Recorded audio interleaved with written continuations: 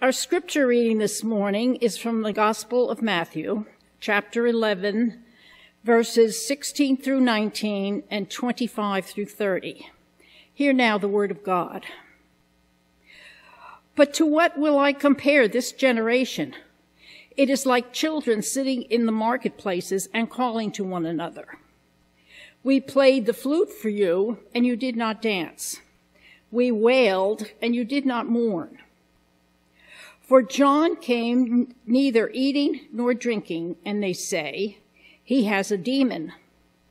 The Son of Man came eating and drinking, and they say, look, a glutton and a drunkard, a friend of tax collectors and sinners. Yet wisdom is vindicated by her deeds.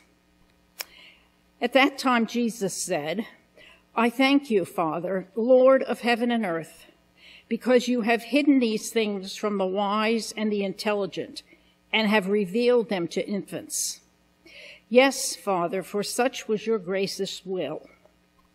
All things have been handed over to me by my Father, and no one knows the Son except the Father, and no one knows the Father except the Son, and anyone to whom the Son chooses to reveal him.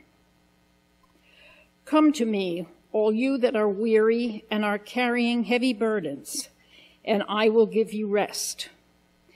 Take my yoke upon you and learn from me, for I am gentle and humble in heart, and you will find rest for your souls.